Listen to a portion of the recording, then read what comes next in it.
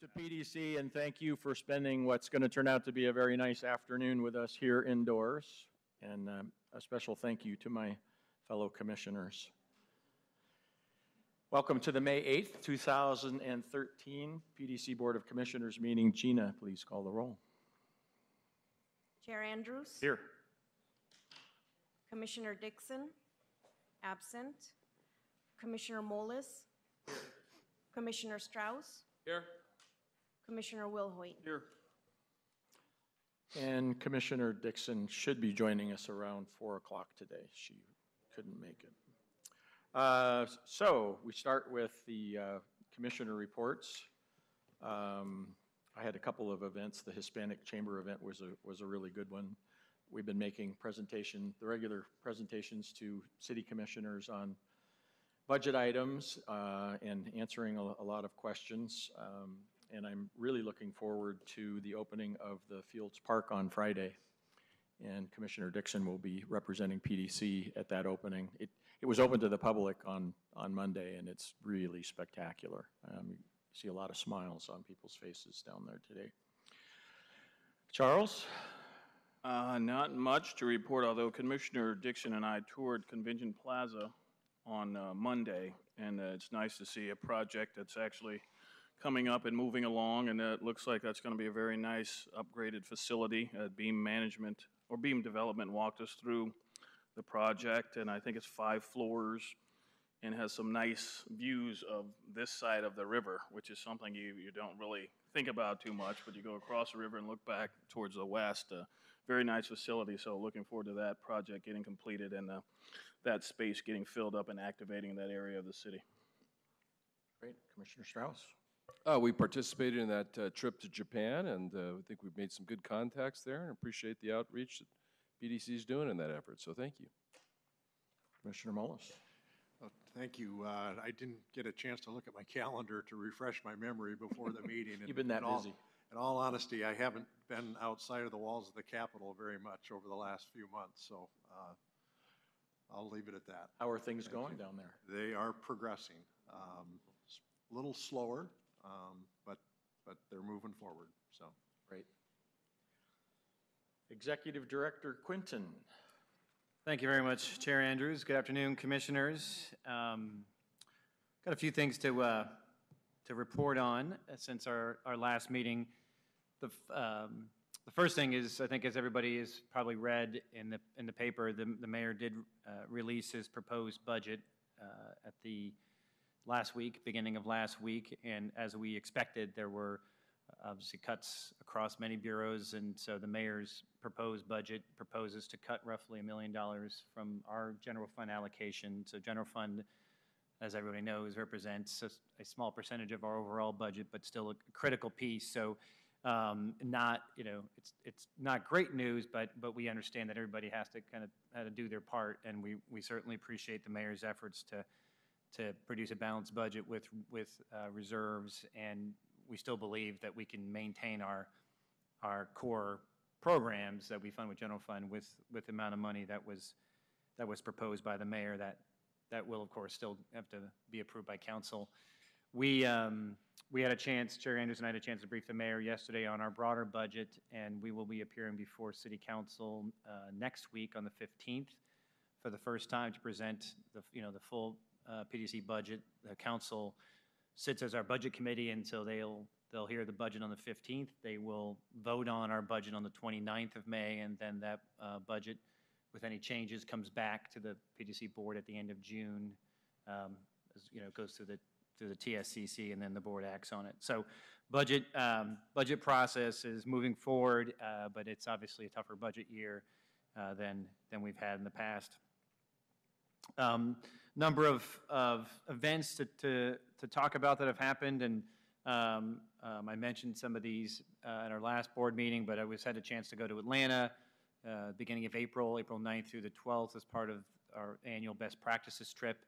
A lot of interesting things going on in Atlanta. They're borrowing a lot actually from Portland, putting in a streetcar line, making use of urban renewal to activate a ring around their city.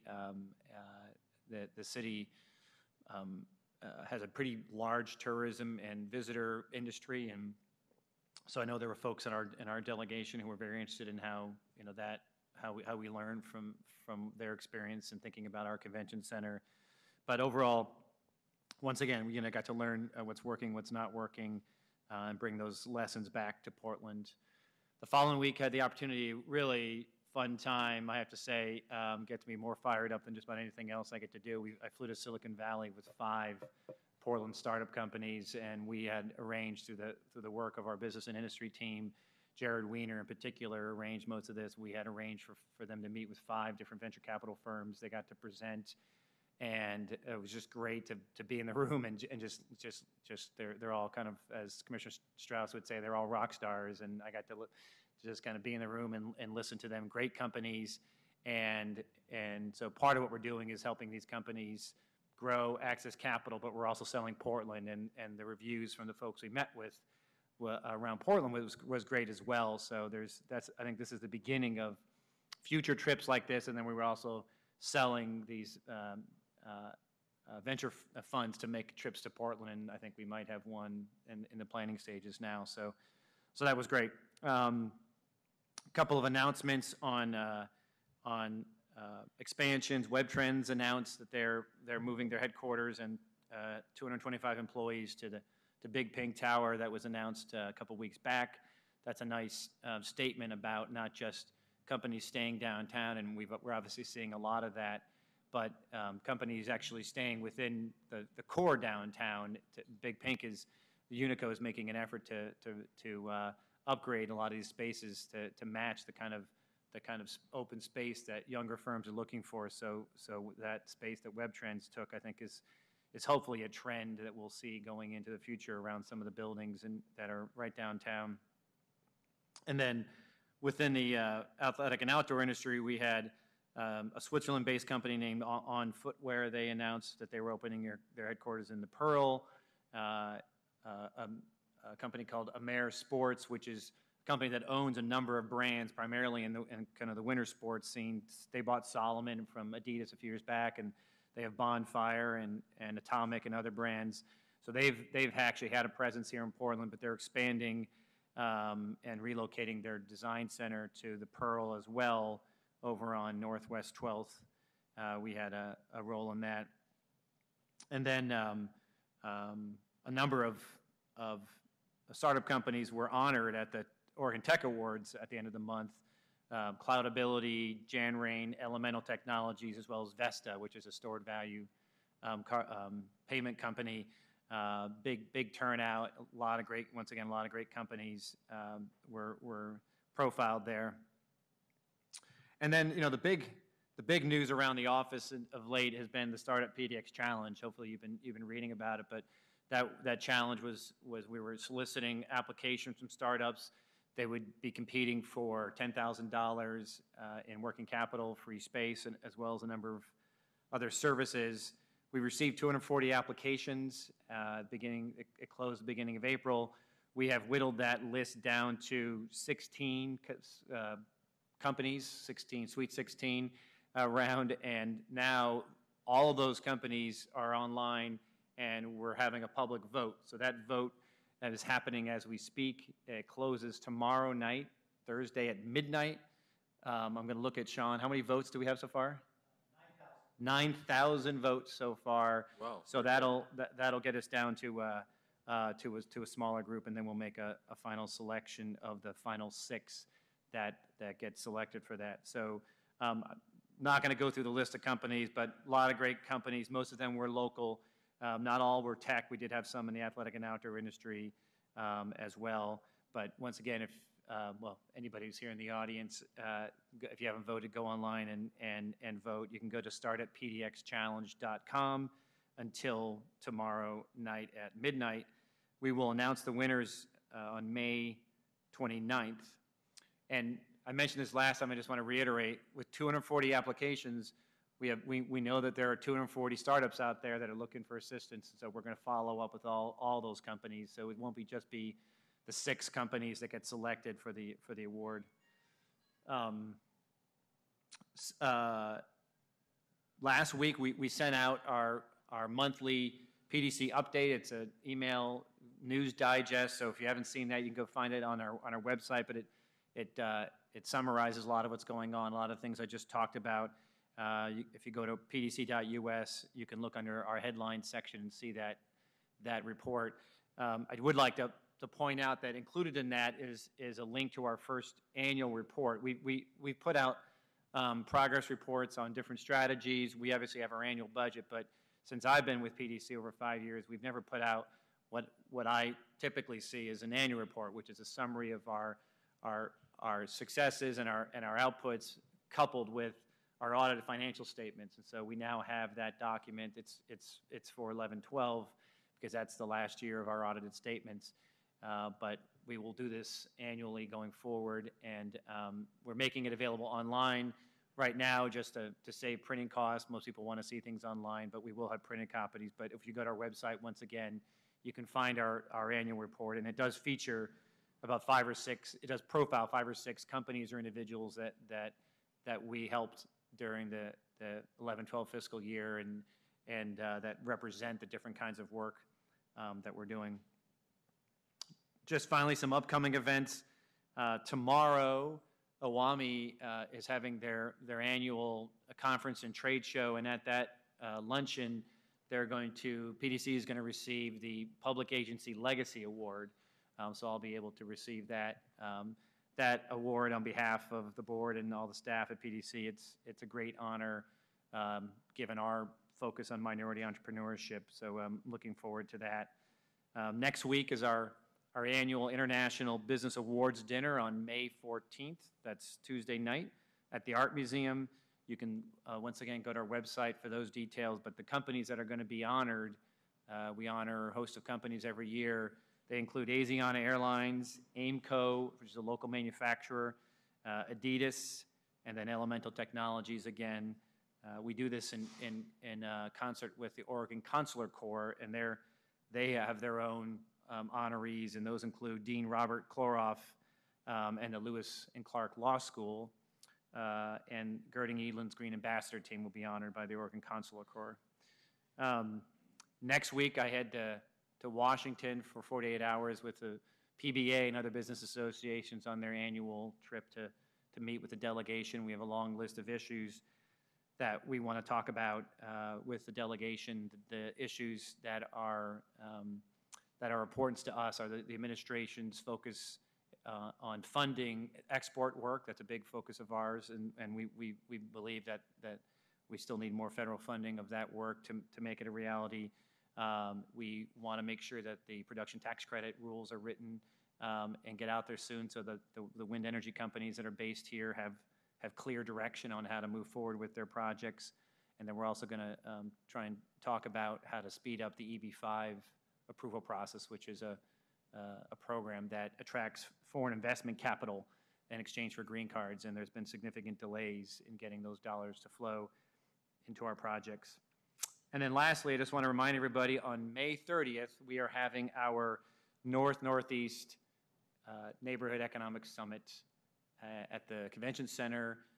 This is going to be a big event.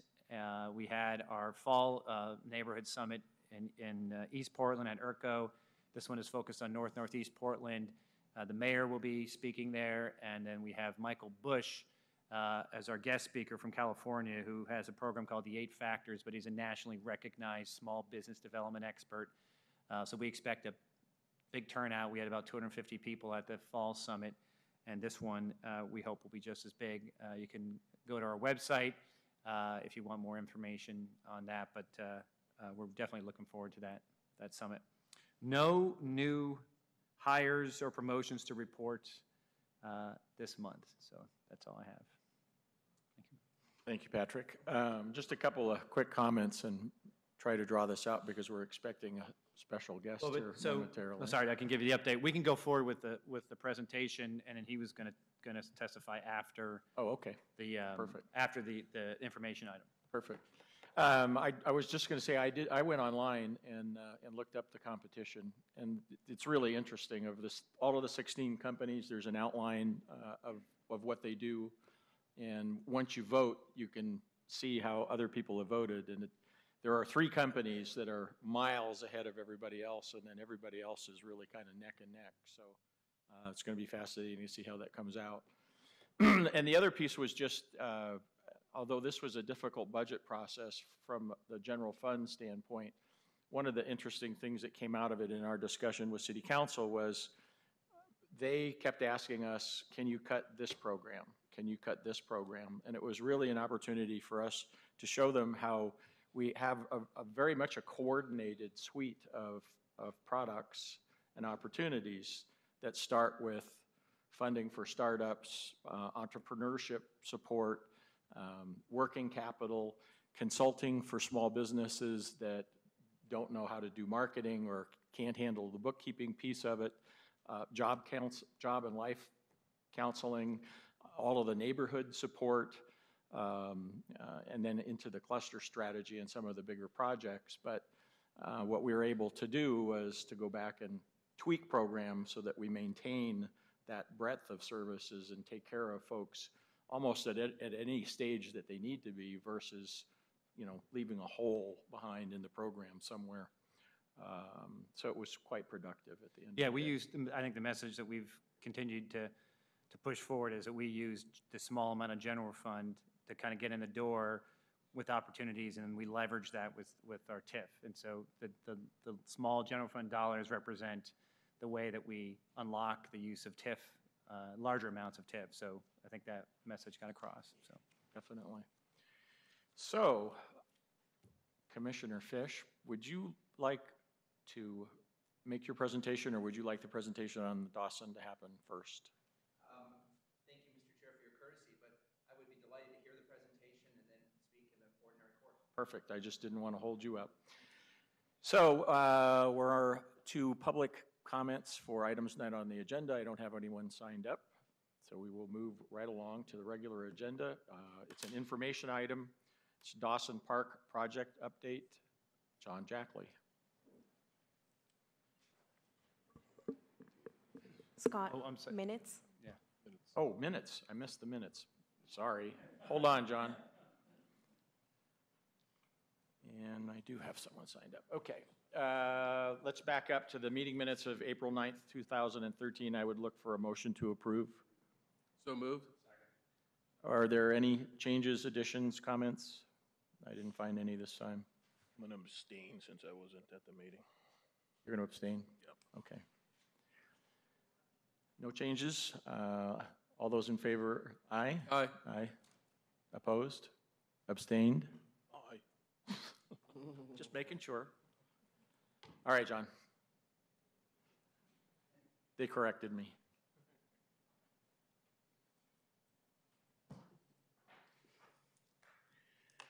Mr. Chair, Commissioners, I'm John Jackley, Manager of the Neighborhood Division at PDC. Appreciate the opportunity to bring the Dawson Park project to you today. As the agenda indicates, I'll provide a brief overview of the project, some of the innovative approaches. Commissioner Fish will join me up here for a significant announcement regarding the park project. Then, as the agenda indicates, after the information item, you will adjourn the PDC meeting, reconvene as a local contract review board, make findings in support of alternative contracting. One of the innovations here is that it's not a low bid contract, and I'll go into some details there.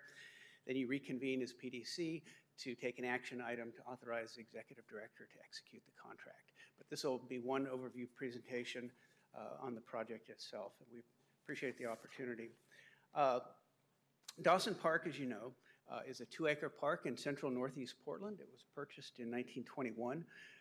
Portland Parks and Recreation Bureau calls it one of the top historically significant parks in the entire city. Historically, it's been a center of Portland's African American community. It was the site of Robert F. Kennedy's campaign visit here during his presidential campaign. Many civil rights activities, marches, protests, civil rights things were both launched and took place in the park in the 1960s to the 1980s. The gazebo dome in the park was renovated from a 2008 PDC grant, and that came from one of the cornerstones of the former Albina Commercial District. And as a result, there's an extreme importance of the park making sure that the innovative approaches reflect the history, the community interest, and the passion that just everybody feels about the quality of the park. We've also developed a number of innovations on this project. Number one, because the design, which was done in an extremely collaborative fashion with the Northeast community, but there was a time lag between the time that the Citizens Committee reached consensus on the design and when the park project began to get operational. So we have been working with the noted community outreach person, Joan Brown-Klein, to kind of refresh the churches, the neighborhood organizations, the civic groups, and the citizens about the park and the schedule. We have hired an outside construction project management firm with extremely close ties to the community, and I'll invite them up at the end of this presentation to see if you have any, to introduce them and see if you have any questions. We're doing highly focused, very targeted subcontractor outreach through the Metropolitan Contracting Improvement Partnership to ensure that we maximize the opportunities for women and minority-owned firms to participate on the project. Also following your direction, this is not a low bid project, but it is a best value guaranteed maximum price contract in which price is important, but it will also include experience, the team, the track record for using certified firms and other value-based things like that. And then finally, this project will be subject to the new, more stringent equity policy that the board approved in January, and which Executive Director Quinton has issued some guidelines subsequent to that. So there's been a lot of public conversation about the park. I won't read every milestone, but you can see that it's been in the works for quite some time. The involvement led by the Parks Bureau has been thorough, it's been inclusive, it's been very open. I was struck at a meeting last month that I attended between the Parks Bureau and the African American Alliance. People were laughing, there was all kinds of contributions. The Bureau was really open and responsive to some suggestions that the community made, and that's why I think everyone is going into this project with such a lot of energy, a lot of passion, and a lot of very good feeling. The project team sought stories by local residents to be reflected in the artwork, in the plaques, and in the surrounding plaza seating. Some of the highlights of the project, we want to restore Dawson Park as a key neighborhood gathering space. We want to increase diversity in contracting. The overall budget is about $2.1 million. $350,000 of that is in soft costs, including project management, the rest in hard costs. We have a great team. I think one of the reasons why we're going into this project, into the construction part of it with such momentum and good feeling and connections with the community is because of the way the team has come together. From Portland Parks and Recreation, it's Kia Selly. You'll remember her as a longtime PDC manager. Sandra Bertzos, who's kind of their day-to-day project manager for the project. On the PDC side, it's Dave Obern, who you know, Dan Spero, the professional services manager. Carol Hertzberg in the neighborhood division is the day-to-day project manager, and Sarah King, excuse me, in the neighborhood division is the project sponsor. Another key highlight is the scheduling. We've been able to stage the construction so that the park will be able to remain open this summer and next summer as well. We'll be able to split the construction between fall and early spring. There's some design highlights that I think are, hello? There we go, that are worth pointing out. One of the central design goals was to make the park more welcoming, more active. And then, of course, it was crucial to honor the park's history and the community connections in a very, very visible way. The renovated park will include an expanded playground with all new equipment, new path lighting, and thinning out of some of the current dense tree canopy. There'll be new and updated amenities such as picnic tables, barbecues, performance space, and then there'll be an additional feature that I'll wait for Commissioner Fish to announce. There's also some key elements that stand out in the project. The new plaza will have a larger, sunnier plaza space. There'll be an interactive water feature to draw families out. There'll be enhanced performance space. This will allow ADA access, which the park currently does not provide right now. And there'll be more performer audience interaction. As you know, the summer concerts are extremely popular at Dawson Park, so we're looking forward to that as well. There's also new public art on the project. The public artist, Isaka Shamsuddin, is designing 14 cast stone medallions to be placed in a decorative fence surrounding the playground. These medallions are two-sided. On the interior, there's brightly colored geometrics inspired by traditional African village design. And on the exterior, there's historical depictions of African-American culture in Northeast Portland. These themes include music, athletics, religious life, community connections, and the Parks Bureau, again, was extremely open and welcoming to the African American Alliance and to the community contributions on the nature of the stories and how they should be depicted. And again, that gives us a lot of momentum going into the project. Here's just one example of how some of the interpretive engravings will look. And these will be on custom-made boulders surrounding the water feature. The schedule, like I said, is on track. With your approval and direction, the construction RFP will be issued in May. We'll make the contractor selection in July. The RFP will be awarded in August. Notice to proceed in September 2013, and construction complete in the spring of 2014. In terms of next steps, I mentioned some of these. We're really placing a premium on both prime contractor outreach for the RFP and also on the sub side. We're going to aid potential subs with technical assistance, reading bid docs, finding specs. We'll have the drawings at MCIP, at NAMAC, at other places, so subs can come in at off hours to be able to see what the project looks like. And the final result will be a guaranteed maximum price construction contract, which will lock in an upfront construction price and avoid multiple change orders with which we are all too often familiar on some projects in the past. So before concluding the presentation, I'd like to introduce and maybe ask up Carl Schultz and Patty Miles from INICI. This is the architectural and project management firm that was hired through a competitive process to manage the project. Ms. Miles will be the day-to-day construction project manager, supervising the prime contractor and being the air traffic controller for the project, and Mr. Schultz is the principal who will be overseeing it from their end. So, Very good. with your permission, I'd like to ask Please. Carl and Patty to come on up, introduce you to the board, and see if the board has any questions about the firm. INICI has done many large signature projects in Portland that you all are familiar with. Ms. Miles actually grew up down the street from Dawson Park, went off to become an architect in St. Louis, and has worked at different cities around the country, and is back to Portland working on this and other projects.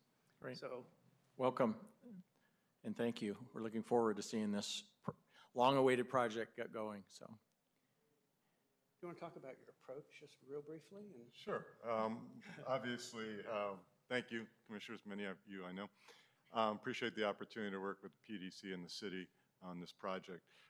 We believe in a teamwork philosophy, helping all the team members be successful and deliver a project as needed on time and under budget. So our goal is to make sure that everyone on the team achieves success, and not in some jurisdictions sometimes look at the negative side. Our goal will to support the teammates, the contractor, the design team to make sure that everything meets the goals of the community and the project meets the intent.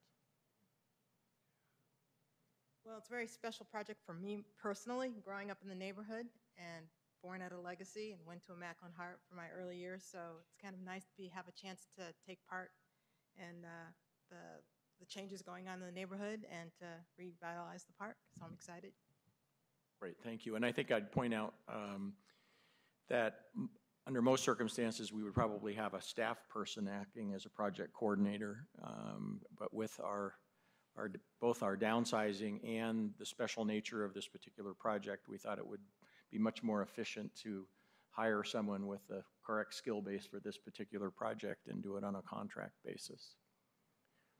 Super, thank you so much. that concludes the questions? presentation. Yeah. Any questions you all Charles, have? you want to start? Well, I just had a couple, and obviously I'm as thrilled as anyone to see the project coming to fruition. I've been here, 7 or 8 years now on the commission, and we've talked about things that we'd like to do in the community, and that we've wrestled with the availability of resources all around the city. and that when you look at building community, you look at projects that the community can embrace. And this is the type of project I think this community really is looking forward to embracing. So I'm very happy to see it on the map and coming to reality. As far as the project itself, and I think, John, you touched on this, but the changes that are being proposed, how much of that was really driven by the community in getting to the design that we're talking about creating at the park? Well, I think it was an organic process. The Parks Bureau has been touching base with the community and working with them since 2007. I think there was extensive community solicitation into the design itself. There were drafts back and forth. There was a continual conversation between the stakeholders, the designers, and the Parks Bureau. At that point, PDC wasn't involved in the project other than as the funder of it. But I think what you see in front of you is that the Parks Bureau and the architects incorporated the values that the community wanted to see instilled, which was the history, the historic role of the African American community, to make it welcoming, to make it very family and very child friendly, to make it even better for the popular concert series. So the design elements are reflected in the specs, in the drawings, and I think that's why the community's been so supportive of it. And obviously, we can't have everything we want, but is there anything that was loudly expressed as being absent from what we're proposing doing here? No. No? No. Okay. And I think with Commissioner Fish's announcement, you'll see the crowning jewel piece fall into place. I'm asking these questions to build up to this climactic presentation. And lastly, is there anything in the design that we're looking at right now that causes us any concern? And John, you hit the nail on the head. You know, we're faced with limited resources. We can't have changes in costs that are surprises. Is there any feature in here that causes any big question marks with regard to our ability to complete it and deliver it on cost? No, Commissioner.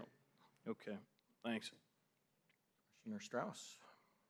Spectacular project, and we're very excited to get going on it. One of the things that this commission has been very proud of is our participation of women-owned businesses, small businesses, and minorities in projects that the PDC's participated in. This project specifically was identified as one we wanted to see as the poster child for participation of small businesses, women-owned businesses, and minority businesses. How can we make sure that we exceed all metrics that we could possibly imagine and really give back to the community in the biggest of ways? And how can you ensure that's going to happen? Commissioner, I'll start with that, and then if Carl or Patty want to jump in. A number of ways. First of all, this project will be subject to the new, more stringent equity policy that you all approved in January. So it allows us to set very aggressive goals. We have outreach mechanisms in place, such as our flexible services contract with the Metropolitan Contractors Improvement Partnership. We also learned a lot on the Fields project. If you recall, that's one in which PDC participated heavily in the selection process. They actually picked a minority prime. That project came in on time and on budget, so we've got a track record of learning both on the fields. Plus, we have PDC's historical average of about 33% use of certified firms, with minorities being number one, women-owned firms number two, ESBs a third. So every year it's roughly a third and a third and a third, but over the course of time, certified minority firms have been number one. So we have both our own expertise, our track record. There's a tremendous interest in the community. I think the fact that it's in essence, an RFP instead of low bid will prove advantageous to community-based firms. Also, unlike many projects, both public and private, we're providing just about a 2-month response period for the RFP. So that means that smaller primes who might be interested would have plenty of time to do whatever work they're doing and then still plan for the project itself. So we're confident that we will not only meet, but will exceed PDC's, not just our 20% goal that's in the policy, but our historic percentage levels that are in the 30s. And that includes the workforce side as well as the contracting side. We've talked in the past about looking to the community for contributions to these types of projects, whether it's memorial benches or naming of the fountain or some of those things. Has that process begun? Will the project managers help us with that? Obviously, with legacy health systems they're close. They're got to be interested. I'm certainly interested in contributing. I think there's other people on the board here that are contributing, people in the audience that want to contribute. So what can be done to get contributions to really enhance this park? Commissioner, the answer is yes, but I'm going to defer to Commissioner Fish's announcement before I answer that question in full. Thanks for setting the tee a little higher. Better. It's going to be so high, he's going to whiff. And then the last question is, you know, I'm very passionate about sustainable design and sustainability. What sustainable design measures are going to be incorporated? Obviously, because the park uses such little energy, it's an opportunity for a net zero energy park. Or are you thinking along those lines at all? The park design incorporates a number of sustainable features from the plumbing. I think there's some limited solar.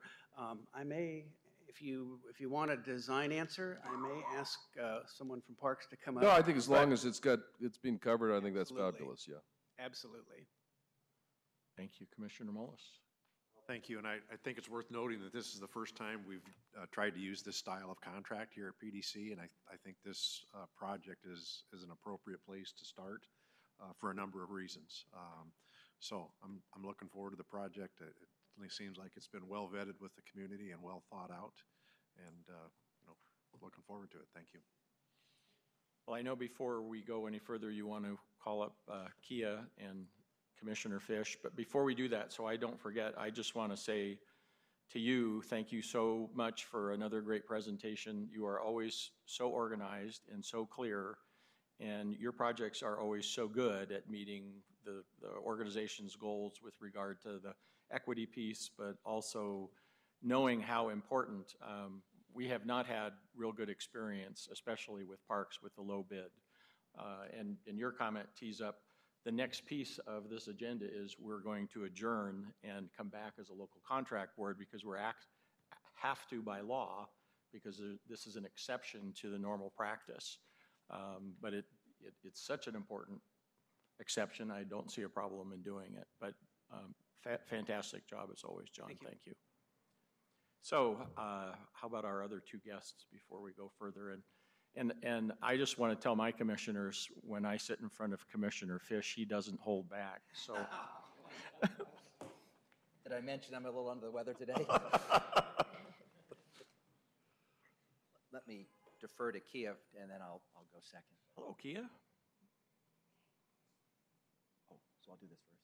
Well, do you want me just to admit? Yeah, so I'll do that part. So maybe I will go first.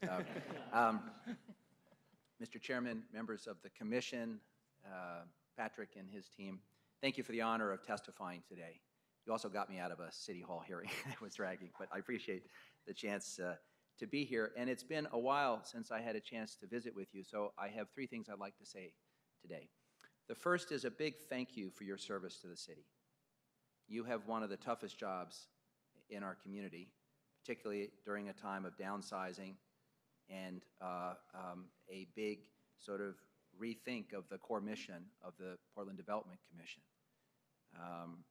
And it gives me great confidence as we go through this exercise that we have such high-quality people serving on this commission and serving this community. So let me begin by just thanking you for your service, each and every one of you. The second is I want to just celebrate one of our most successful collaborations, which was the completion of the Fields Park in the River District. And it's a nice segue to what we're going to be talking about with Dawson Park. Our newest park in one of our newest neighborhoods. And a wonderful example of the collaboration which exists between city bureaus and the Portland Development Commission, in this case, Portland Parks and Rec and PDC. I was with Director Abate Monday morning as the fences were being removed, and I'm a little bit of a history buff. So if you'll forgive me for a moment, I stood there at 7:30 as all the hard hats arrived and they were moving down the fences, and I had everyone stop, and I pointed to the fences and I said, "Mr. Gorbachev, tear down that fence."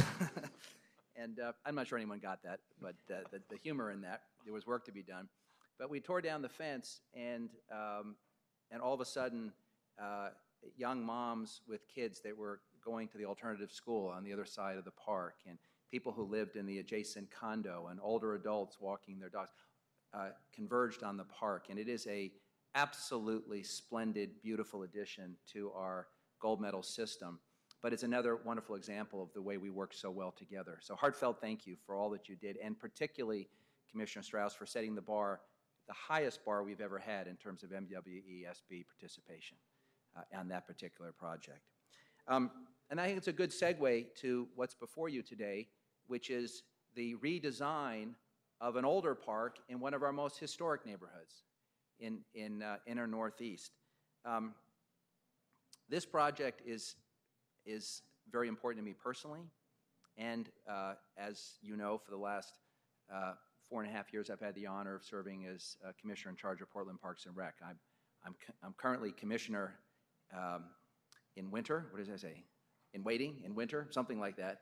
There's a little hiatus period. So, but this is something that I care about deeply. It's something that the Bureau cares about deeply, and staff has done a wonderful job. John's done a wonderful job laying the foundation for your consideration. I want to use this moment also, though, to acknowledge the contribution of our dear friend, departed friend, Harold Williams. Because early on in this process, we engaged Harold to help us better understand the history of the site and to collect those stories that John referred to. May God rest his good soul, but he was integral for us in building a bridge to the community and making sure that this project was of the community. It wasn't something that just we wanted to transplant to the community. The design speaks for itself. The care that's gone into making sure that there's the maximum amount of opportunity for community members and disadvantaged groups speaks for itself. But frankly, there was a missing piece to this design when it was finalized. And that's what my announcement is all about today. As you know, last year, Legacy Emmanuel Medical Center opened the Randall Children's Hospital, which is not only a spectacular building designed by one of our local distinguished architect firms, but it's just an amazing addition to that healthcare complex. This year, Legacy Emmanuel Medical Center is celebrating their centennial. And what better way to further strengthen the relationship between that distinguished medical provider and the community it serves. And so thanks to their generosity in the form of a $200,000 grant to this project, there will be one element, Commissioner Strauss, that had been penciled out because of cost that is now penciled back in, and that will be the Legacy Children's Fountain. So a round of applause to our friends at Legacy. There's a small gap that has to be made up, which Parks is pleased to contribute in the form of systems development charges, and these are systems development charges are well suited to these kinds of enhancements to our community. But I think it speaks a lot to the values of Dr. Lori Morgan and to her dynamic sidekick, Pamela Witherspoon, who we work with so regularly on community matters, that they stepped up and saw an opportunity in their centennial year to cement a relationship to the community through this park. So we're very pleased and proud that they have invested in what we think will be a signature interactive children's fountain. And just think about the symmetry that as families come to meet with their loved ones and their children in one of the great medical centers in the country, they can leave the building and walk down a dedicated pathway to a beautiful park and an interactive children's fountain. It is a benefit not only to the people they serve, but to the broader community. Dawson Park has a wonderful history, and we honor that history, I believe, with this proposal. And I think we also honor the terrific relationship that we enjoy as two agencies. So I'm here to say thank you. Nice presentation. Thank you. That's a tough act to follow. Yes, it is. You thought I was going to whiff. Come on, come on, come on. Maybe I'm going to whiff. Oh, you're the A-team here. Thank you, Commissioner. Good afternoon, Chair Andrews and Commissioners. My name is Kia Selly. I am the Portland Parks and Recreation Planning, Design, and Asset Manager. I'm here today on behalf of the Parks Director, Mike Abate. Portland Parks and Recreation is very pleased to be a partner with the Portland Development Commission for the renovation of this park. The new park design has been shaped, as we've talked about, based on extensive community input and it will truly reactivate the park and celebrate its history as an important center for Portland's African American community. As the Commissioner was mentioning earlier today, Portland Parks and Recreation and Portland Parks Foundation announced the Legacy Emmanuel Health Center gift for the fountain. This new park element in particular will be a vital part of the park's reactivation. It will really engage the community and its children more deeply. Parks is very supportive of PDC taking the lead on construction of the park. PDC's innovative approach to construction contracting will help ensure completion of a very high-quality park for the best price, while also increasing diversity in the contracting workforce. So thank you again for your significant contribution of funding for the renovation of this park and for your leadership in the construction of the park. We really look forward to starting construction this fall. Thank you. Right. So before I let the other commissioners ask the really tough questions, I wanted to start by actually thanking you, Commissioner Fish. We have worked very closely for the last 4 years, starting with the merger of the Housing Bureau, which is never an easy exercise. 65 of our employees went over and went to work for the city, and there were systems that had to change, and a lot of work had to go into that.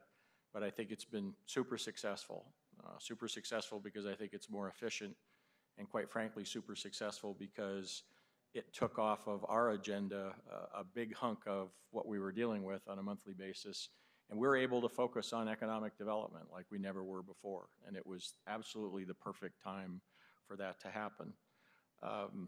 We've also had an opportunity to reaffirm the 30% set aside, which again, it had only been in place for 5 years. City Council agreed that it was time to look for it. It could have been a nasty, contentious, not fun process, and it was anything but that.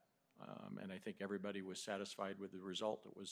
It's moved on very, very smoothly, and it's been really interesting updating the new members of the City Council as to how it works and why we are where we are today. But we've had a great relationship, and I look forward to that in the future. Thank you, Chair Andrews, for those kind words. There were many skeptics when we went down that path 4 years ago.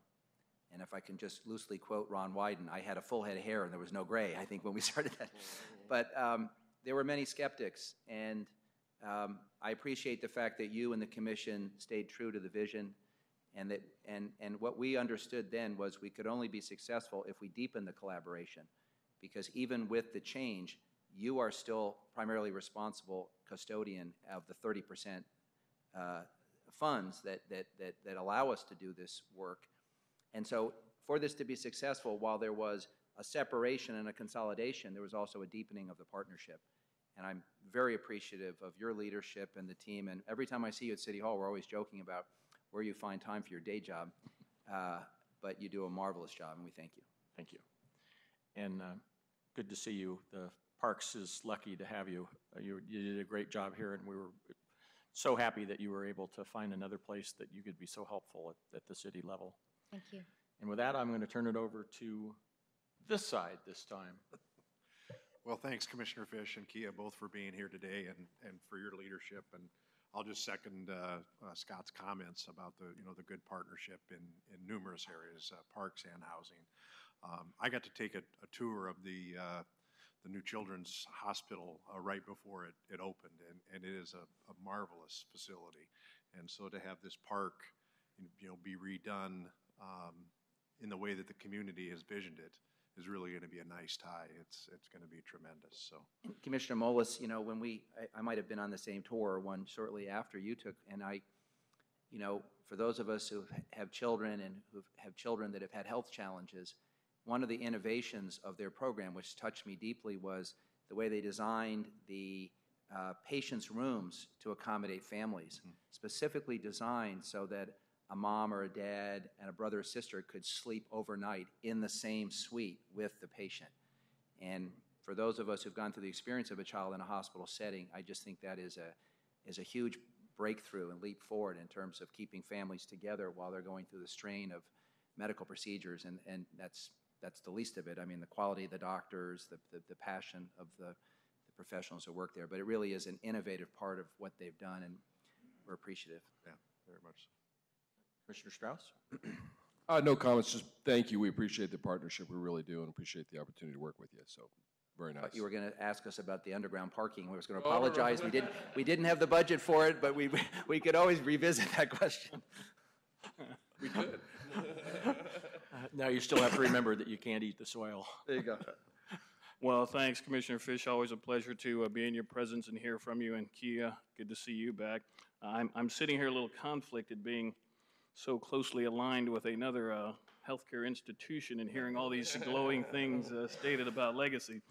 But, you know, they have great leadership under Dr. Brown, and OHSU and Legacy have strong affiliation. And that just speaks to what we are all about in Portland, I think, and in Oregon. It is about cooperation, and this is as Chair Andrews stated, poster child type of a project that shows though sometimes things take time to come about, sometimes you hit a home run, and this is a home run. So thank you for all of your cooperation. It's been a pleasure. I've been here for a little while, as I stated earlier, working with you and the rest of the commissioners in the mayor's office. Generally, everyone tries to do the right thing, and sometimes it takes a while, but when we get to the end result, I think everyone is rewarded and everyone is appreciative of all the time and effort. And I think once this renovation is completed, we will hear nothing but glowing things about it for decades to come. So thanks for all the effort, and I appreciate it. Thank you. If I could just close, Mr. Chair, with I neglected to give adequate credit to the Portland Parks Foundation and Nick Hardig for their role. They are the partner of the Bureau that raises substantial private funds to help augment our work. And as you know, at a time of lean budgets, we cannot be successful without great private partners. And we get millions of dollars every year that comes to us to help us do our work. So thanks to Nick Hardig and the foundation. We have 120 active friends and partner groups that help us deliver our services. So that's the essence of public-private partnership. And the other thing I'll mention about Dawson is we run a program called Summer Free for All every year. Free movies, concerts, rock climbs, swims throughout our city and every neighborhood. And one of the most successful programs, which has historically been funded in part by Legacy, is at Dawson. And some of the great jazz people in our backyard perform there in the summertime and bring community together. So it's all good, and I can't wait for this redesign to be completed and for us to all celebrate the rebirth of this historic park. So thank you. Thank you. So normally we have some sort of a motion to approve a contract, but because of this exception, we actually, this is an informational item now. We are going to adjourn as the Portland Development Commission. Thank you guys so much. And we'd love to have you stay, but know that you also have a day job. So the meeting of the Portland Development Commission is now adjourned. The members of the Portland Development Commission will now meet as the Commission's local contract review board to consider the next item on the agenda. That item is Resolution 7002, making findings in support of exempting the Dawson Park Improvement Project from competitive bidding.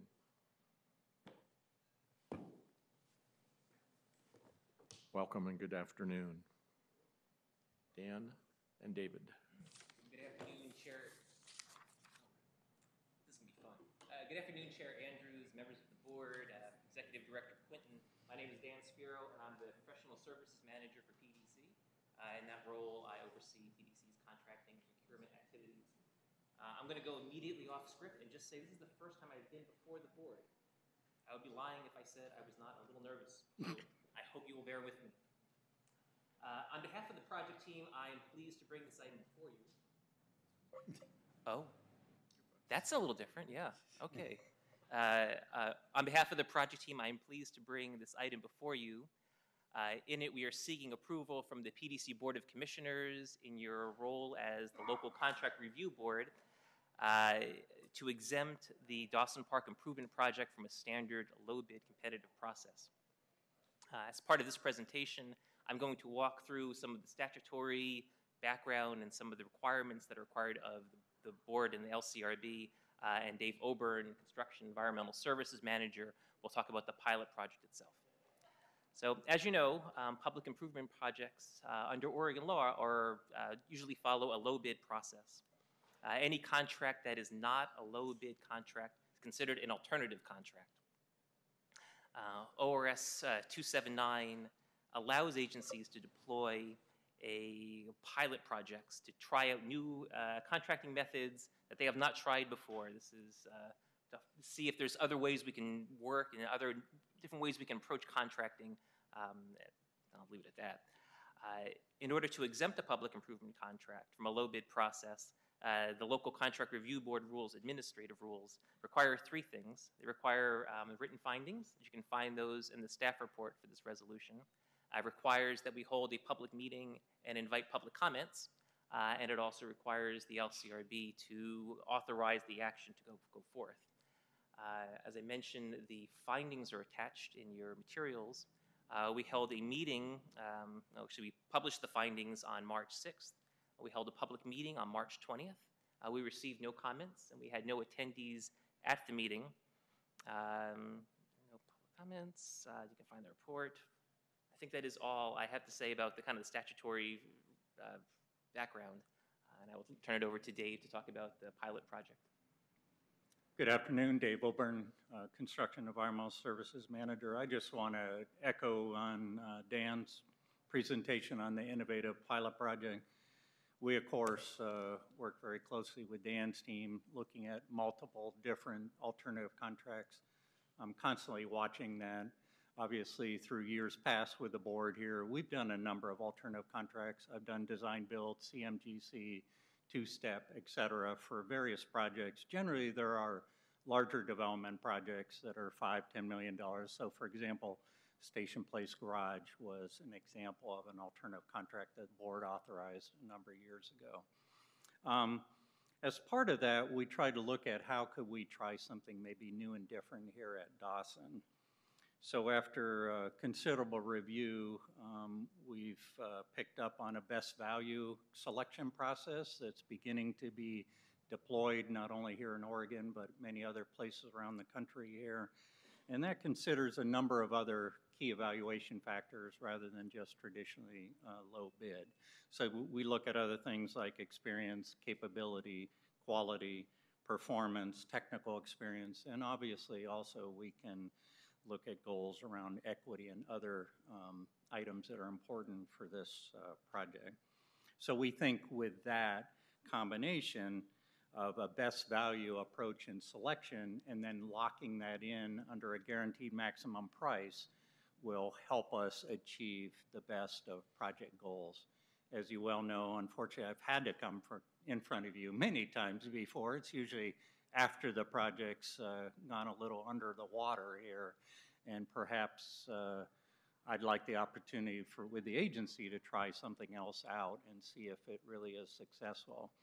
One of the reasons we did pick this project too, albeit it is 1.7 million in size, in relative scale for alternatives, fairly small. The good part about doing a small pilot is if it doesn't work, the worst case is then we're not going to be, again, just way underwater. My belief is I think it will work, and then that way we have an ability to learn on a smaller one, and then as we move forward in the future, we can adapt the things we have learned into future projects here with PDC. Obviously, as part of your staff packet, I provided a report earlier on, I think it was back in January, to the executive director on various background information on best value. So as a kind of follow-up as part of the end of our presentation, after the project is complete, so that'll be summer of next year, we're required by statute to come back to the board to give you a report on actually the success and or failures of this effort. So obviously you're hearing a lot of, let's just call it all the good things right now. We will come back with the actual nitty-gritty once we're done with the project. Typically what we do an entire owner's team debrief meeting.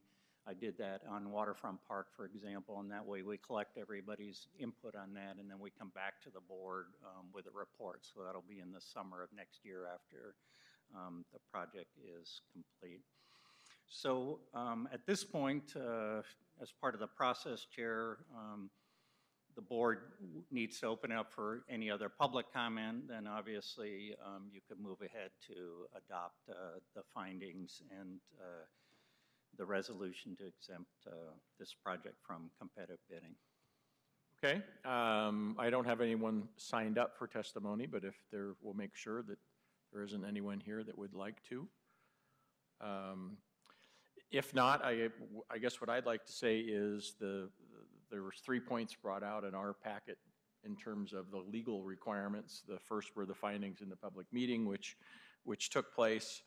The second was that it's unlikely that the exemption will encourage favoritism in the awarding of a public contract or substantially diminish competition for the contract. And I'm satisfied that the process that we're using and the outreach that we are providing, which is even beyond what we normally do, satisfies that. And Eric, tell me if I'm wrong, the third one, though, is the awarding of the contractor and the exemption will result in a substantial cost savings to the agency, and that is really covered by the fact that this is a pilot program, and we will get reports, frankly, on both of these two facts 30 days afterwards.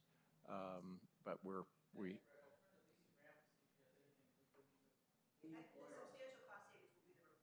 will be the report that comes back. Okay. At the end of the project. Well, trust me, we'll hear if people think that we've encouraged favoritism, or probably before then. So that's all I had. Charles? No, I think that those are the critical factors since this is a pilot, something we have not done.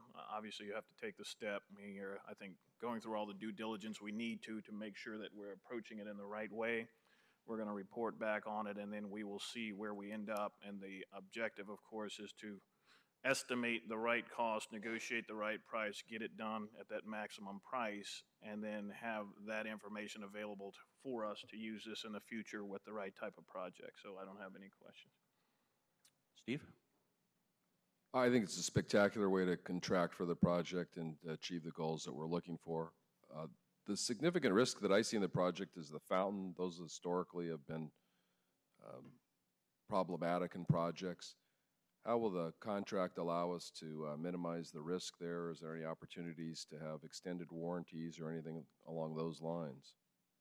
A couple things I can mention on that. And if you recall, we had a much more complex fountain that I deployed with Parks Department Waterfront Park. So I would say the good part is we always learn through these. Parks since then has deployed a number of, let's call it water features. It'll be much different scale, by the way, than Waterfront Park. So, but as part of that, as part of the contract, we do have requirements for commissioning and startup to really make sure that we've really fully debugged that part of the project element, and I feel pretty confident with that, along with a 2-year warranty, that we're going to meet the success of that feature. Okay. Super. John? Well, I think I might have made my comments premature in the meeting when I said this was the appropriate project for it, and I believe it is. And I think the outreach that John Jackley and his team spoke to earlier will ensure that we have lots of participation, and then as a pilot, we'll step back afterwards and see what we've done. But if it's properly managed and there's not change orders and there's not tear-outs, that's a savings as well. So, thank you. Absolutely. Okay, so I would look for a motion to approve Resolution 7002, making findings in support of and exempting the Dawson Park Improvement Project from competitive bidding. So moved. Second? Any further discussion? All those in favor, aye. Aye. Aye. Opposed? Thank you. Thank you. So now we will adjourn as the Commission's local contract review board, and the meeting of the Portland Development Commission is reconvened, and we go back to what we would normally have done 15 minutes ago, which was vote on the project itself. John, anything?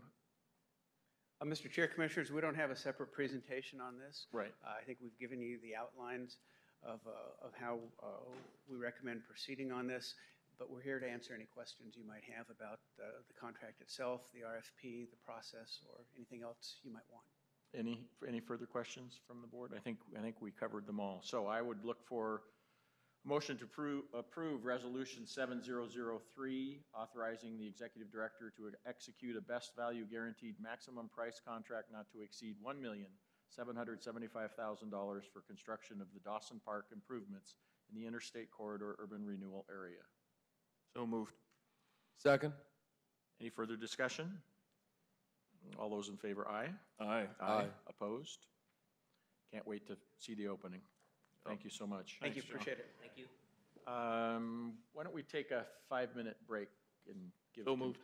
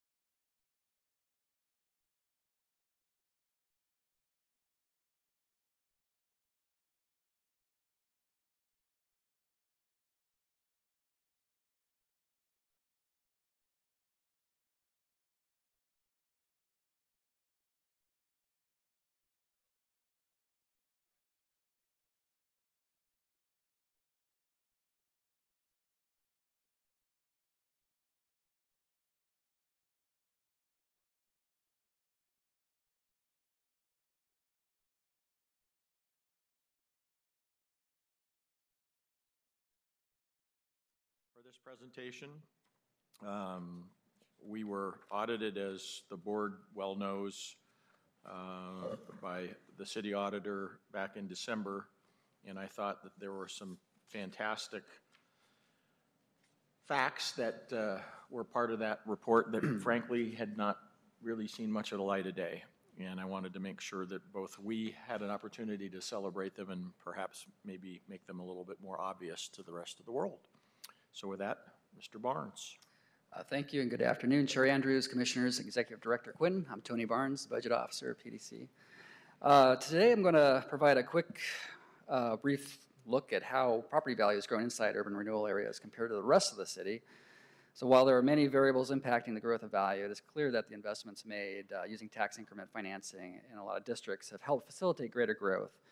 And in most URAs, by establishing the necessary infrastructure and providing the incentive for private development that otherwise may not have occurred. So my report's going to look at a couple different methods of looking at value. One, we're going to look at what the city auditor's report reviewed, which was included in the report as an attachment, and it's based on real market value, both of buildings and land. And the real market value is annually updated for properties based on market trends. But we're also going to look at a second methodology based on taxable assessed value. And the taxable assessed value is kind of the cut and cap version of market value that was implemented in 96-97 with Measure 50 and is capped at 3% growth per year. So the city auditor released a report that is included in the attachment to your report. I'm going to summarize that just briefly here. The report uses real market value in 5 URAs compared to several control areas outside of the current URAs between 1996 and 2010. So the report concluded that real estate values, that's land and building values combined, increased almost twice as much as in other parts of the city, growing at about 241% between 1996 and 2010. But the report also looked at a couple other items. It looked at employment and wages in those areas. And despite the study period ending in 2010, which was the low point of the national recession, the total private employment was 18% higher than 1996. And that's definitely better than the 10% decline that was observed in the rest of the city. And then the other item, the last item, was wages. Wages paid by jobs in URAs increased 29% compared to 15% in the rest of the city. And that indicated that URAs were adding higher paying jobs in the rest of the city. So we've taken a look at how taxable assessed value has changed between 2001 and 2012. We've been using this metric for a number of years in our reporting. This is real property assessed value per acre, so it's looking only at the improvement value that's being added. It doesn't take into account the land, so it's looking at what's being added to the tax roll. And we're averaging it by acre here to take out the impact of URA size. So I'm going to run through a few slides that demonstrate the growth.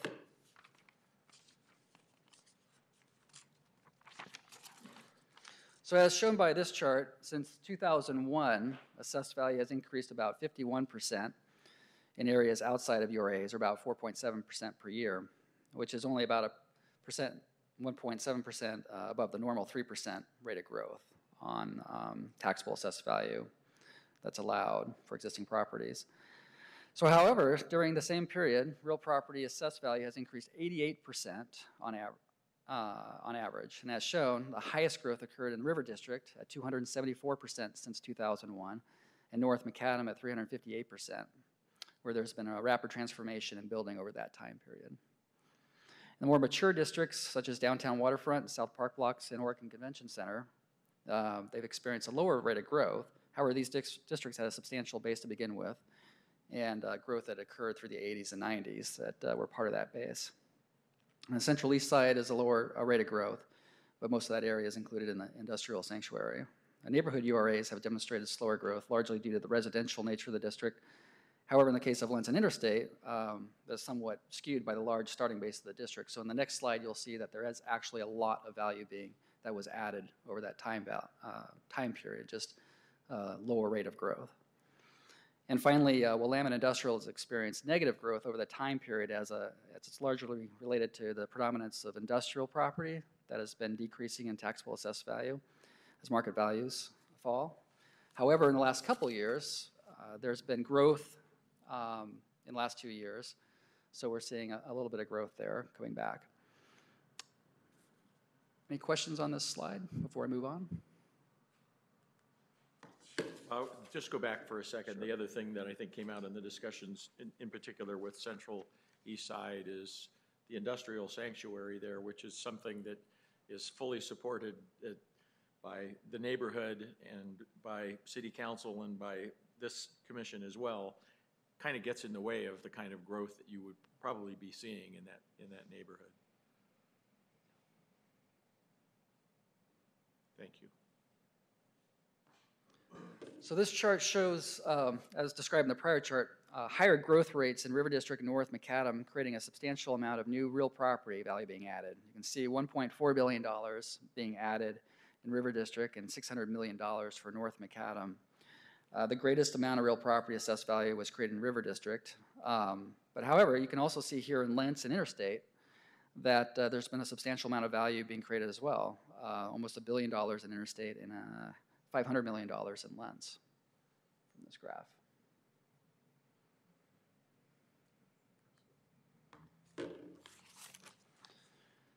And to sum it up here, total real property assessed value has increased about $17.7 billion citywide since 2001. However, with only 11 and 14% of the acreage in the city, URAs have accounted for 31% of, or $5.5 billion of that total growth here. So it's a substantial portion of the growth, and a small amount of the city, relatively.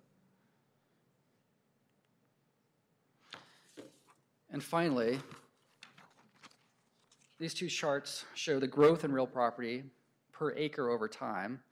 Here you can see that the per acre real property value grew 88%, or $1.1 million on an acreage basis since 2001, while citywide it has grown 51%. Any questions here? If someone was a doubter and they wanted to challenge the clear value of PDC investment, what else would we point to say, well, the value, if it wasn't PDC and the related investments of PDC, the increase in value is likely attributable to X? Would there be one or two things that you would name? Well, there's... Correct answer is no. No. No, I'm curious because I know there are always going to be those who say, well, it was going to happen anyway, or, right. You know, it might have been one of the contributors, but there are two or three other things. Are there any obvious things that you can think of that would have created this difference in value appreciation, ignoring PDC?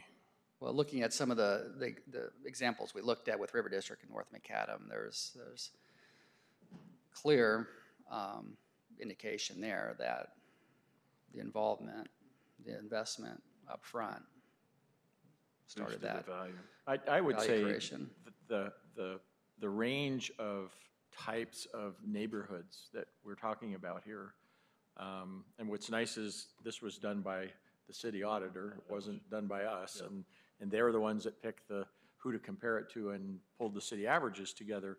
But you have Lentz and Gateway, which, yes, they grew slower, but they grew. You have Airport Way, which grew from less than 200 million in value to 1.2 billion, and this year 1.3 billion in value.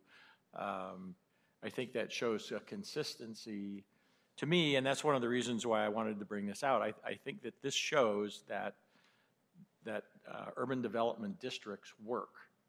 You know, the bad news is sometimes we sit back and say, gosh, we're stuck with these things because you've got to make the assessments within the boundaries. But by being forced to do that, you have a way to analyze, was the economy actually bettered in that district? And especially as compared to what goes on everywhere else. And to me, it's on page 7 of the audit, and Tony brought it up to begin with. Total private sector jobs in the URACs plus 18% versus a citywide average of minus 10. I mean, that's significant. Average wages up 29 versus up 15. Market value up 241% versus 118. and building land value up 73% versus a negative 18. None of those, I mean, I think those are all statistically significant numbers. I guess the thing I would add is the, you know, the audit does have control areas as opposed to just the rest of the city, as a citywide average.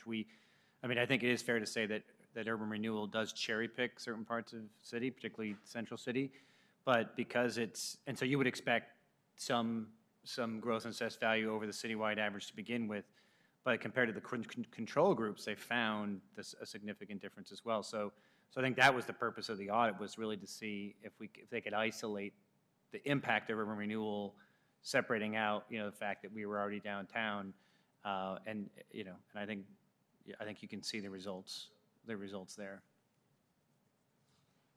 Steve? No, I mean, we ought to make PDC bigger and greater. We're doing a great job. We should be doing more of it, so. Aneshka? I mean, I think it was, okay, there we go. I think it was a really good report. It definitely, just the fact that we got that it was a positive report on behalf of the city, and that showed that, you know, the contributions that PDC made actually did have an effect on the overall city's economic growth, I think is really positive and great. Obviously, and Chair Andrews kind of explained, you definitely see there's a larger discrepancy in some areas than in others. And, you know, I think that's where we get some of our criticism. You know, some of the areas like Central East Side and Gateway obviously haven't had some of the great opportunities that other districts have, so. Thank you. John? Well, it's an interesting report, and I think I'll just let the facts speak for themselves. It's good to see. Thank you. There was, I'll point out, there was a revised page 1 to the board packet, and there was just a typo on the second page, but a fairly significant one. 3 paragraphs from the bottom, it talked about over the same time period, combined URAAV increased by 8%. It should have said 88%, so it's been corrected for the record. Great. Any more questions for Tony? If not, thank you so much. Thank you. And we'll move on to the last item, which is also an information item, analysis of early defeasance of urban renewal areas. I guess let me start by talking about why we're taking a look at this. And it really came out of our budget discussions with the mayor and city council. And the mayor actually, on the campaign trail, talked about taking a hard look at PDC and trying to reduce the amount of debt that is that the city is providing. And some of the commissioners got into more detail as we were going through the budget. So this is not something that the way it's being presented is even close to being complicated. You know, nobody's really thinking about absolutely shutting PDC down, which is one of the scenarios you see. But we had to pick, you know, there was no way to pick an in-between scenario. So this is not something that we're actually seeing city council saying we're seriously considering this. What we are seeing is we want to see what this looks like. We want to see what would happen if we stopped issuing debt on a district-by-district basis, and we'd like to see what kind of what that results in the future in terms of assessed value growth and potential property taxes. And so it's been a difficult, but I actually think a very, very good analysis. Yeah, and I think it helps as we move forward in the conversation to everybody at the same level of information. The folks here at PDC, but particularly people like Faye, our CFO, and Tony, who live with us, and the folks in the debt management team at OMF, they really have a deep understanding of this, but I don't think it's widely shared. It's because it really gets into the weeds, and so we wanted to make sure that as the conversation became much broader, that everybody was operating from the same base of information, because it is a complicated topic, and it's not always intuitive. So this was probably one of the main purposes of preparing this, was so that everybody had a clear understanding, and then we can now have a conversation going forward, and we wanted to share it with the board since we're sharing it with everybody at City Council as well. I also, one of the reporters called me as we were going through the process of presenting to City Council, and as we have presented to you and our staff, what our future funding curve looks like and why we're having to reduce the staff size and why we're going through these difficulties. And he said, oh, come on, you're making a big deal out of something that it's not that bad. Tell me it's not really that bad. And I'm going, no, we're telling you the facts. It's that bad, if you want to characterize it that way. And this shows you why. I mean, absolutely.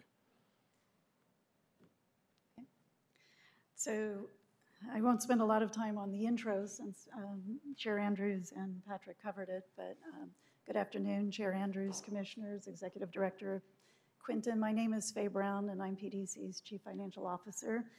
PDC staff work closely with the city's Office of Management and Finance, Debt Management Office, to prepare this analysis, which examines impacts to the city general fund and the level of investment that would be foregone under, the early defeasance of urban renewal bonds.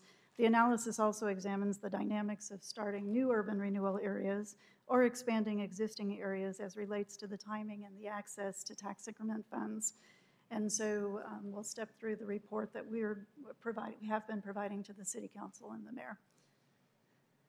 The first few slides provide just an overview, and you as PDC's board are well aware of these, but it's key to starting a discussion about how urban renewal works in general to understand the analysis. And so this slide just reminds us that when an urban renewal area is formed, a boundary is drawn around a geographic area. The frozen base is what that talks about is it talks about the taxable assessed value in that geographic area at the time the urban renewal area is formed. And so as the AV in the assessed valuation in the urban renewal area grows, a tax rate is applied to the frozen base, and those taxes go to the taxing jurisdiction. And the taxes that apply to the incremental assessed value or the growth in the urban renewal area is what generates the taxes that come to PDC. So the tax rate that's applied comes from the taxing jurisdictions in the city. And in particular, this slide shows you that the tax increment revenue is generated by the tax rates of our governmental partners in the area. 70% of the tax revenues that come to PDC come from the permanent rates, and 25% from local option levies, about 5% from bond levies.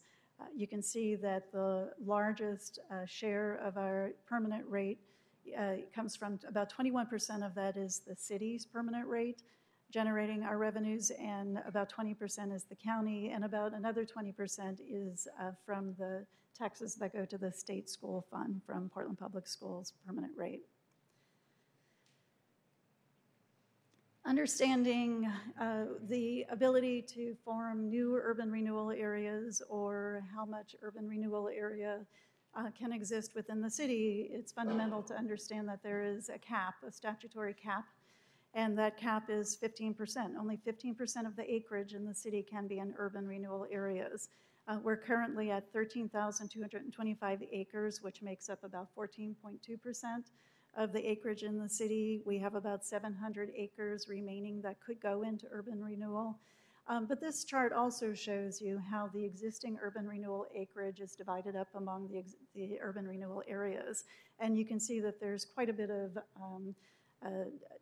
variety in the size of our urban renewal areas, with the largest being Interstate Corridor at almost 4,000 acres, and the smallest being South Park Blocks at 97 acres.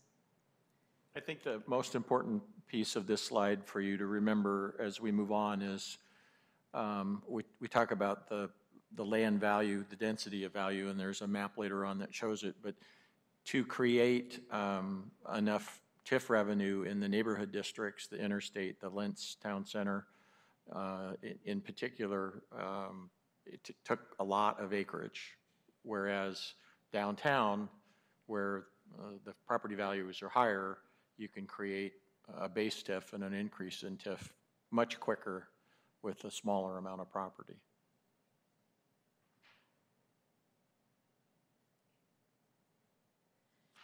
So the way that PDC accesses tax increment revenues is by issuing tax increment financing debt. The statute actually does not allow us to use the tax increment revenues directly on projects. PDC, working with the Debt Management Office, issues 3 types of debt. De jure debt is pay-as-you-go for us. It's the closest we come to using the tax revenues directly. We do an overnight borrowing. It's the least expensive form of debt that we can issue. About half of the debt issued over the life of an urban renewal area ends up being in the form of de jure. We also do line of credit borrowings, which we use to fund projects in the early years of urban renewal areas, or to consolidate borrowing until it's cost effective to issue long-term bonds. And then, of course, the long-term bonds are issued to retire the lines of credit. And occasionally, if we have a project that we know is imminent and we're with certainty it's going to be going forward, we may actually issue to receive new money for that project. Gateway, Willamette Industrial, Education, URA, and MPIs, the Neighborhood Prosperity Initiative, urban renewal areas are the only urban renewal areas that do not have outstanding long-term debt. So this chart shows the maximum indebtedness of each of the urban renewal areas, and the bar, the total bar that you see there is the total maximum indebtedness. The black represents the debt issued to date, and the gray represents the debt that we're projecting to issue. The white represents the maximum indebtedness that we're currently modeling that we will not be able to access in the form of debt simply because we don't have the tax revenue growth in those areas to be able to get to our maximum indebtedness. So 2 quick points. One, on the last slide, the cost of actually issuing bonds is fairly high, and so we need to do $25 to $30 million as a minimum, and that's a fairly big sum, obviously. The second is, as we do our budgeting every year, as you know, one of the things that we learn is what OMF and our staff have now projected in terms of what the TIF resources are going to be available going forward. And a couple of years ago, I remember we lost 26 or 27 million in 1 year because the economy having fallen off, OMF was taking a more conservative view of what the future would look like in assessed value. This year it's come back a little bit, but those numbers are very carefully looked at on an annual basis. Obviously, you never want to be in a situation where you've issued a bond and you don't have the revenue to cover it. So they change from year, does this graph change then? The white and the white and gray point do, yeah. Right, and of course the black do as and I well. think it's important to point out that in certain cases, the investments that we make can actually change what that bar looks like. So for example, if we were to do, if a large project would develop in North Macadam, say for example, if the Zidell property were to build out and all of that would be taxable development that would come online fairly soon, then of course the increment would grow faster, and then we might be able to access more of the maximum indebtedness because the tax revenues would be there. When we model for purposes of budgeting and forecasting, working with the Debt Management Office, we're fairly conservative in that model because we know that the bond market will want to see a certain tax revenue coverage rate to pay the bondholders. So basically, when you're looking, for example, at the North Macadam, it doesn't anticipate new projects. Anything that's speculative, they're not going to make a guess, oh gosh, this is going to happen and we're going to collect more taxes. They're just taking a look at the existing tax base and increasing it, and where they know there is projects, they will add them. So then here is the table that we created working with the Debt Management Office to summarize the estimated bond repayment dates under the 2 scenarios that we talked about. So the way this table works is if you look at the date in the far left column, that's actually the last date to issue debt for each of those urban renewal areas. If you look at the middle column, that's currently what we're estimating as the defeasance date based on the bonds that we assume will issue over the remaining life of each of these urban renewal areas, or the debt that we will issue. And then when asked by the city council and the mayor to come up with the earliest possible defeasance date, what we did was assumed that beginning in the year 14-15, PDC would no longer receive any tax increment financing proceeds or tax revenues. Instead, those revenues would be held by the Debt Management Office to put into a fund to early defease the bonds. And so if for example, all of these urban renewal areas were to be early defeased, here are the dates that you would be looking at. And the difference between the far left and the middle column tells you how much earlier you could defease those bonds by doing that. We separated the option 3 districts, Airport Way, Downtown Waterfront, Convention Center, and South Park blocks on the bottom because they've issued their last remaining debt already, and there's no opportunity to early defease those bonds. This is the same information, and it's just presented graphically, and it just sometimes it's a little bit easier to see it in the form of a graph than it is in a table. But you can see if you look down at the bottom of the graph, the urban renewal areas that have the most ability to early defease and have a substantial difference are at the very bottom, the education urban renewal area, Willamette Industrial, and the MPIs. And then up at the top are the option 3 districts where the dark blue and the gray bar is exactly the same because we essentially cannot defease any earlier than what we're already planning. So as Chair Andrews said, we have not heard, nor are we assuming that anybody is planning to early defease all of the bonds for all of the urban renewal areas or doing anything quite as drastic as that far right column would indicate. But we thought that we would go ahead and provide the City Council and the Mayor with some information about what would be the impact if that were to be the case. And so this chart actually shows you the reduced investment in projects and initiatives by urban renewal area, but most notably we separated affordable housing and support for housing nonprofits up at the top because that would have the largest impact at almost $150 million.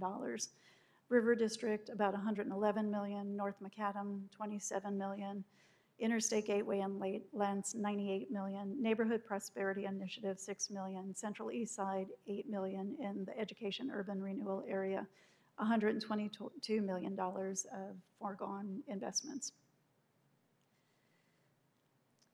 So there's also an impact to the 2 agencies that do those projects. Up at the top, we show information that the board is very familiar with, which is the staffing that we have in 13-14, and then the planned staff reduction beginning in 14-15 to go to a staff of 95.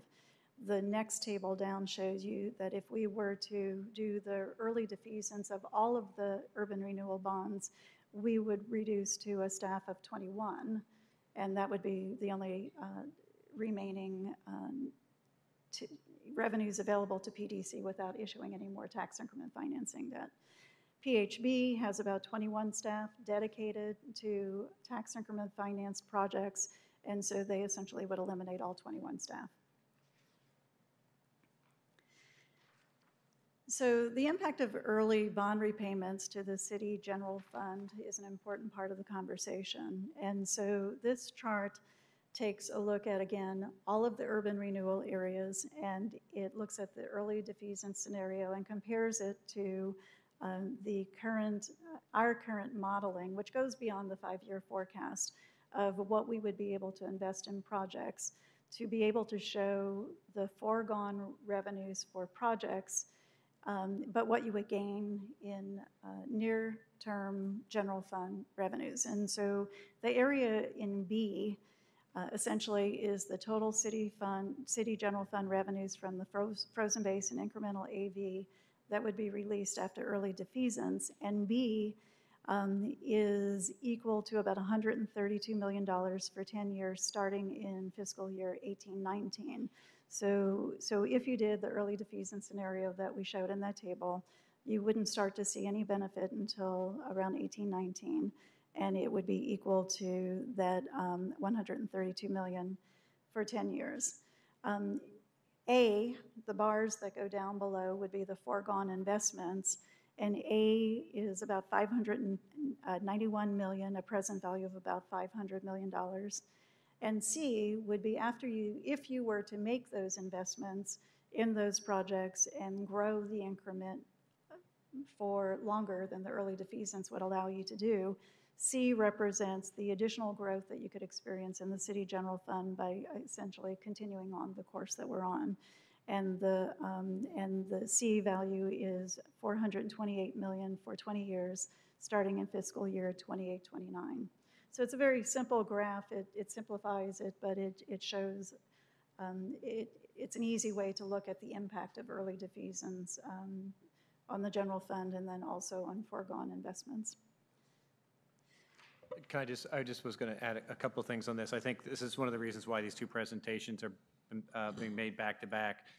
The general fund assumptions, particularly the impact of the investments that we would make with TIF on general fund, it's based on assumptions that we have actually the data, we have the realized experience from our work, our historical work that was in Tony's presentation, so we can make assumptions about what the impact would be on the general fund from continuing to make investments with available TIF.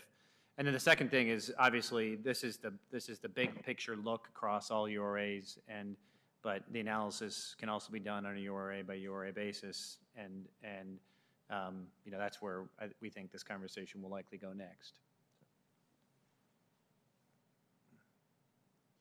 So as Chair Andrews was pointing out, when we looked at the acreage table, one of the reasons that some of the neighborhood urban renewal areas was created with larger amounts of acreage was so that you could produce enough tax revenues that you could make significant investments in the urban renewal area.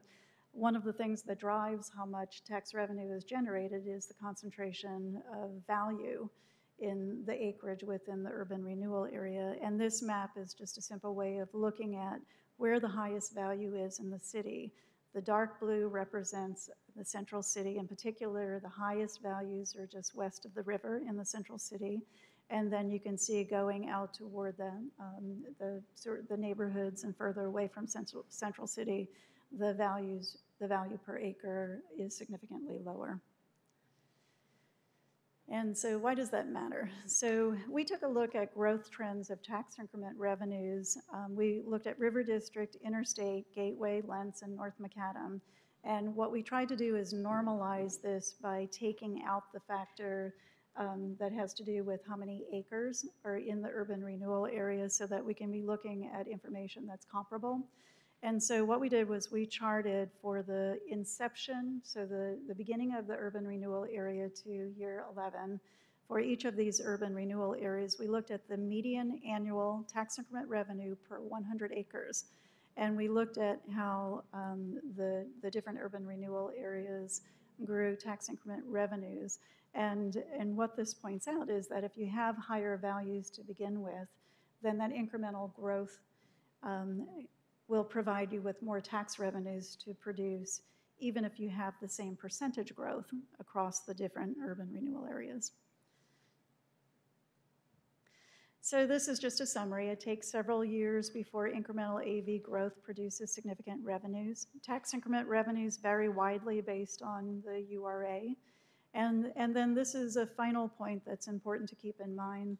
The environment for urban renewal has changed. And so recent changes to ORS 457, it reduces how much tax increment revenue can be gained by forming new urban renewal areas. You're all well aware of revenue sharing, and of course we're already experiencing that in River District and will in the education urban renewal area. And then House Bill 2632, if passed, will exclude local option levies from urban renewal taxes.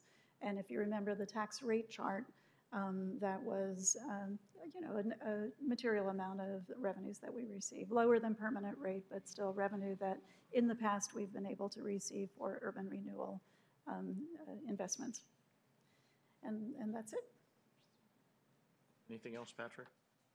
No, the last couple slides, I think, just to reiterate, there's been two parts to the conversation. There's been kind of the conversation on what the general fund forgoes by having urban renewal, and the second part of the conversation has been what could you do if you had the room to create new urban renewal areas, and while those are all options, it's just important to remind people how you go about growing resources within new urban renewal areas. Not only have the rules changed, as Faye just summarized there, but aside from a few areas where there's just a high density of assessed value, it takes a very long time to create even modest pots of money. And so, we are, we're on the, past the peak of a period of time in which we created urban renewal areas, and the time passed, and we built up these resources. To recreate another time like this, that you really you'd have to let another 10, 20 years elapse. I mean, that's kind of the situation we're in, which does dovetail with all of our resource development conversations. Once again, it's still possible to create new urban renewal areas, but they don't create resources overnight. Take time. The last point that I'll make before I let you guys ask questions is in the financial statements that we just got.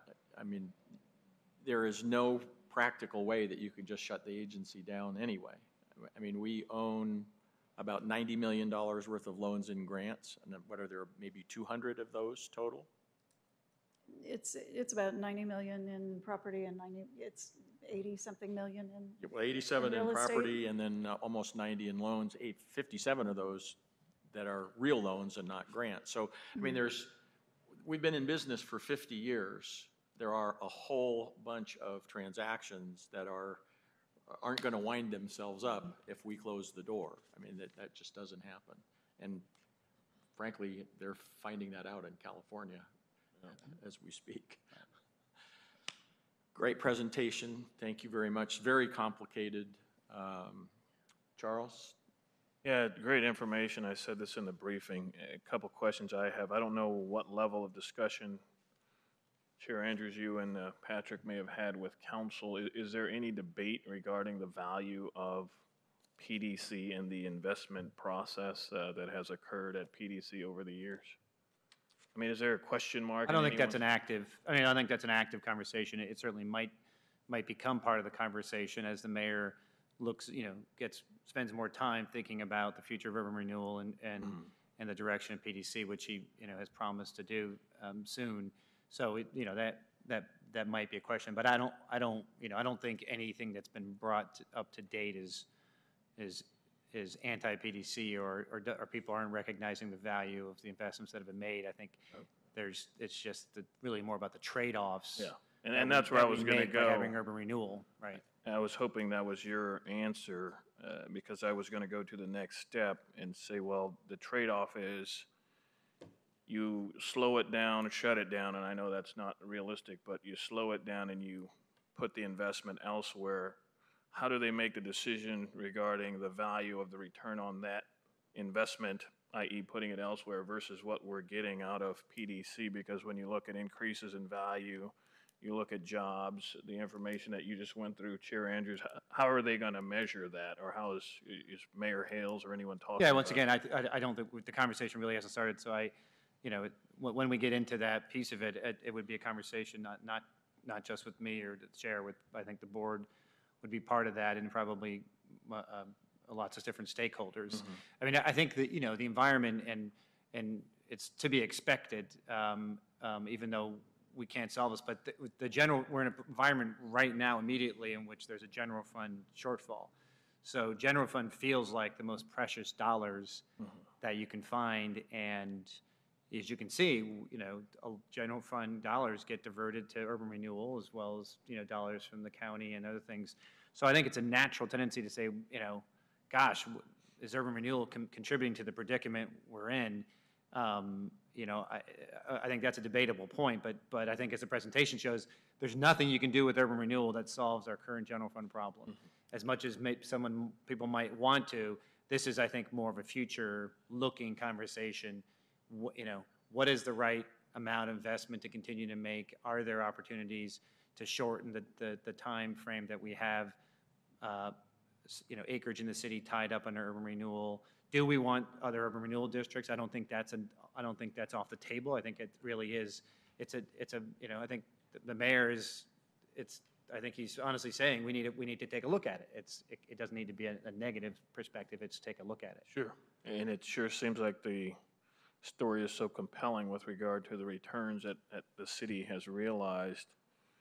And I hate to even say it out loud, but you almost get to the point where you look at a river district and you look at the return that's been generated and you ask yourself, can we figure out how to use that elsewhere?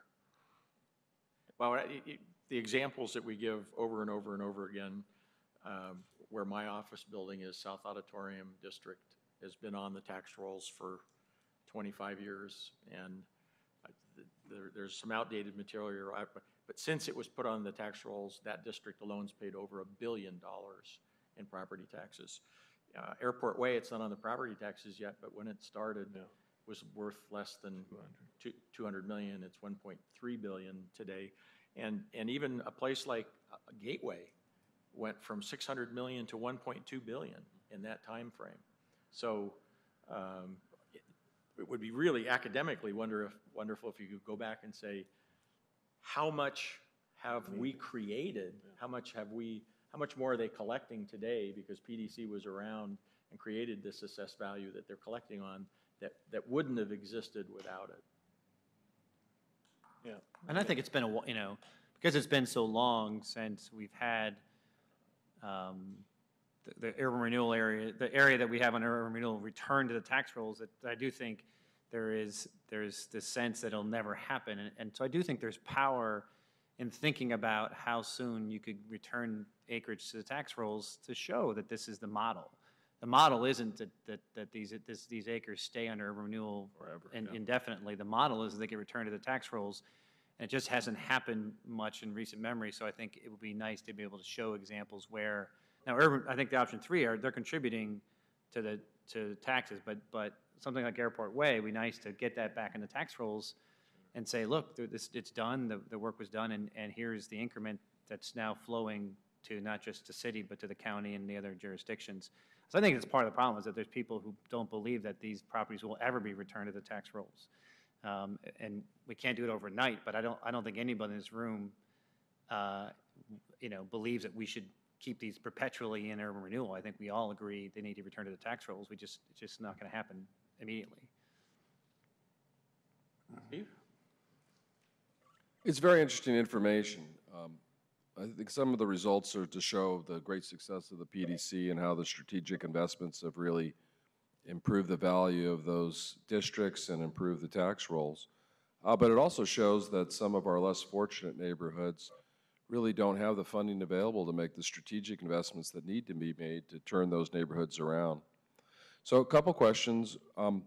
What are the opportunities for making more significant investments in some of the communities where your projections don't indicate that would be able to pay those off? Would we not receive the bond ratings? Would we not be able to sell the bonds? Is there an opportunity to make a larger investment than some of the projections you've indicated here would allow us to? Well, one of the things to keep in mind when looking at some of the urban renewal areas that are not generating the same sort of growth that we saw in river districts, say, or even Interstate, is that if we borrow on the line of credit, the general fund stands behind it. And so that's always a big decision for the city council to make, to allow us to borrow ahead of what the bond market is willing to let us issue in bonds. And so our bond issuing ability is what allows us to leverage the tax increment revenues. And the bond market these days seems to want, Moody's, the rating agency, and even the underwriters seem to want to see 2.0 coverage, so twice as many tax revenue dollars than you'll have in principal and interest payments on the bonds. And so the only way to utilize the tax revenues more aggressively than we're doing right now would be to have the general fund stand behind it, essentially.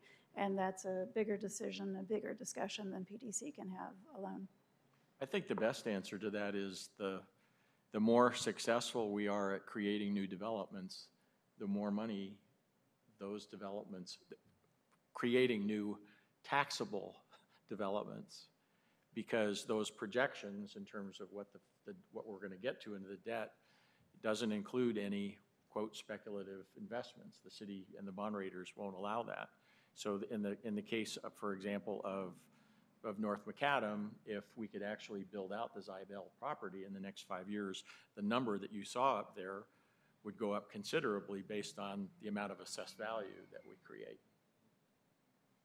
Well, I just think we need to challenge ourselves as the board to find innovative ways to bring additional funding to bear on some of these more blighted areas, the ones that need more help. So I think this should be part of our strategic meeting, our retreat, when we find different ways to provide creative funding, because let's take the success we've had in River Place and apply it to the other districts, especially those that need it more than some of the other ones that have done so well here lately.